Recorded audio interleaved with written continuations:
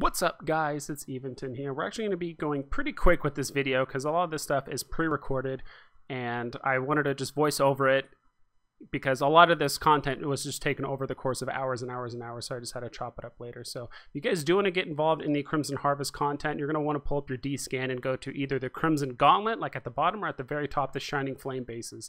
The content seems very, very similar. To be honest, I didn't see much of a difference between the two. There probably are some differences, but didn't seem to affect me too much. So this is me just briefly going through it.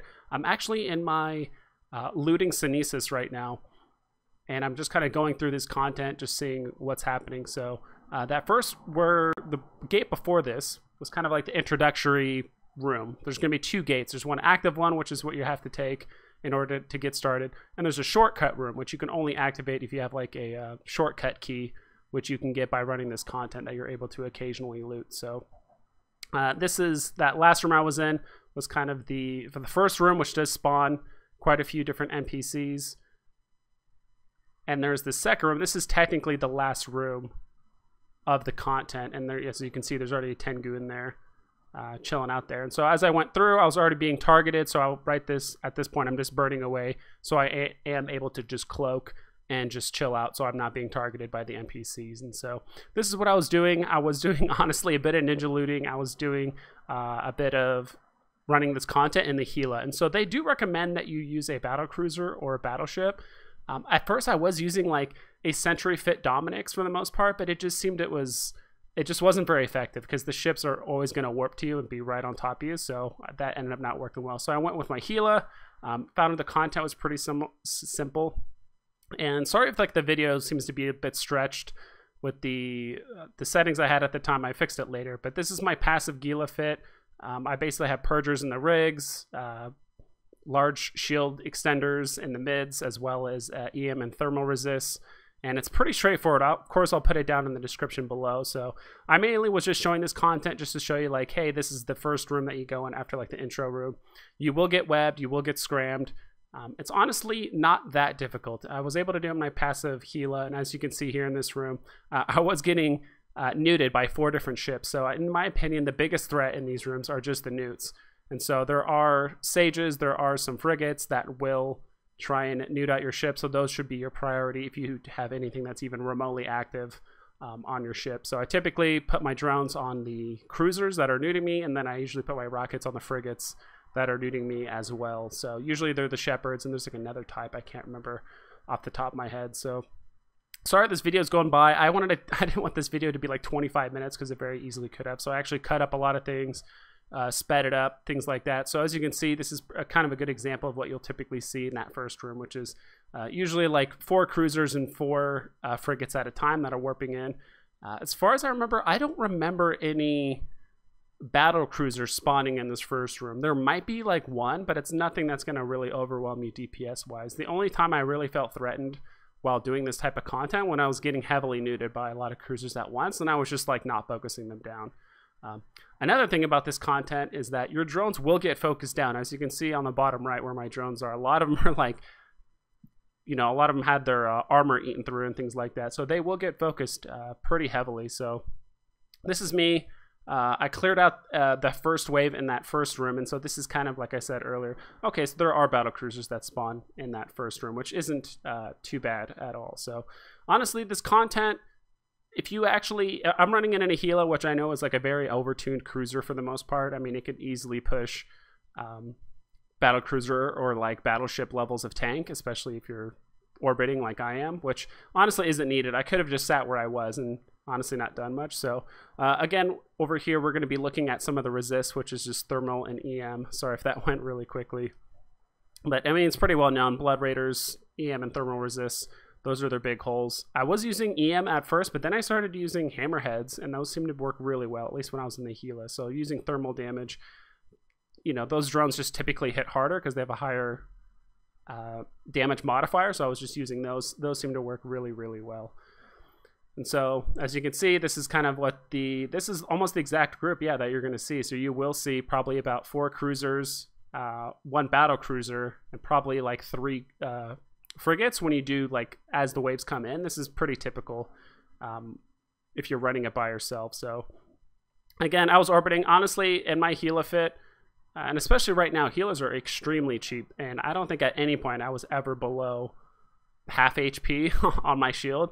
So this content's pretty straightforward, and I think between the bounties and being able to loot that battleship, because honestly, the loot itself on the ships aren't great. You actually get the majority of your ISK from... Actually, okay, this is actually me cutting over to my... I was actually running 4... Sorry if it's like really laggy and I'm using potato graphics, because I was actually running 4 instances or 4 applications of EVE at the same time on my 7-year-old computer. So I was running my Gila, I was running the Synesis that was actually trying to ninja loot this, as well as 2 other miners, because I did notice that some of the sites actually did have like asteroids in the area, and so it looks like it has some like limited time asteroid content in there. And so this was actually pretty risky. Like, I was definitely not alone with this, and I was actually pretty quick getting in and out right there. And as you could see, as I looted that, it was about 44 mil worth of loot. So I actually got really fortunate with some of these ninja loots, and of course I just snap right back to my Gila that was taking out the battleship, which the battleship at the very end in the last room, I would say makes up about, not including bounties, probably makes up about 80% of the loot.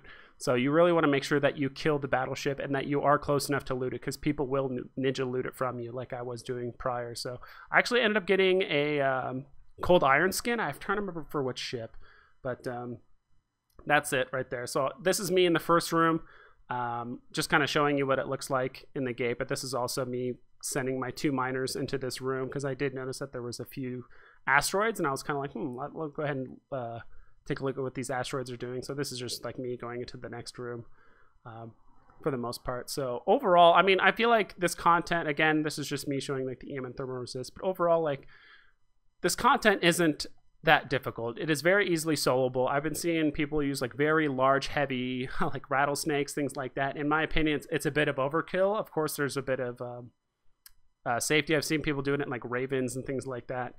If you need to use those and you like using those ships, like, definitely go for it. But my Gila seems to be more than enough. And I think this is the lowest I was ever on my shield, which was probably about 60%, but I wasn't really paying attention. And so the loot on these aren't too bad, and don't be surprised, because there are something that drop like clone bodies or like coffins or whatever, and those actually do sell in Jita for about 850,000. So sometimes if you get 10 of them, you actually end up getting about 8 mil. So don't let the estimated value fool you. This is my Synesis. This is my Crimson Looter.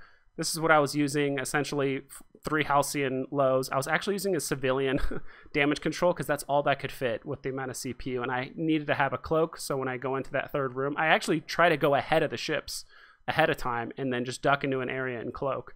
And then of course I do have like the stabilizer rigs as well as the low engine housing. So if you do have evasive maneuvering 5 and you do have 3 of those, you should be below, you should be at like 1.99 if you use the engine housing. But if you don't have evasive maneuvering 5, you might need 3 of those. And again, I'll throw these fits down in the description for the most part. So this is me cloaked. I was just literally just letting this Tengu do all the work for me.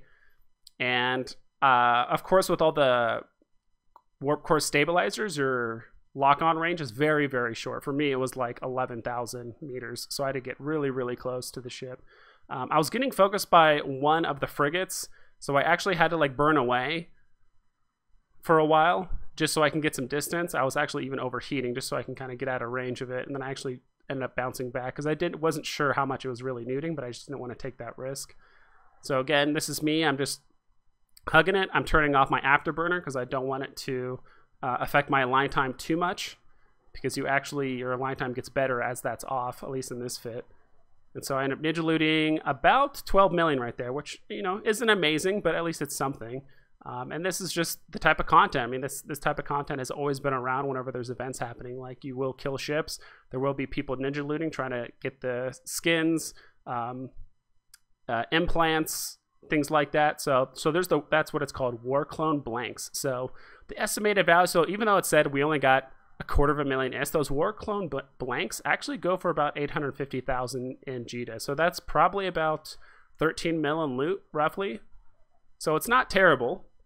So don't be alarmed if you loot something and it's like less than $1 million estimated value. And so this was actually my alt looter. This is actually how much she looted in about 2 or 3 runs. I couldn't remember off the top of my head. And I had some really good ones off screen that I really wish I was able to capture while I was recording, but I was just able to miss it. So these are my miners from earlier. I was mining these chthonic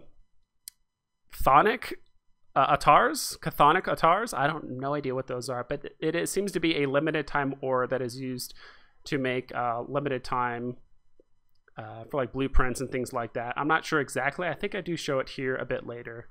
And I don't know if it's like a weird trick or treat thing, because sometimes the asteroids will literally have hundreds of those ores inside of it, and other times it'll literally just have one ore, and that's it. So like you can actually activate your laser for about 4 seconds and then turn it off, and it'll just completely destroy the asteroid.